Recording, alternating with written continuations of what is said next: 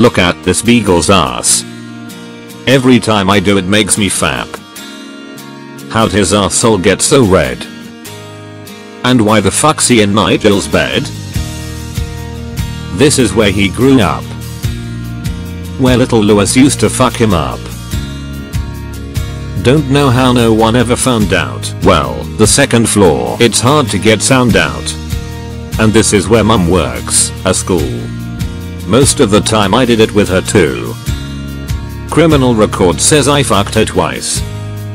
I must have done it 60 dozen times. But we were always safe. Should I go back and try to impregnate? No, Benson's better now than he was back then. Ass so tight, he'd never let me in.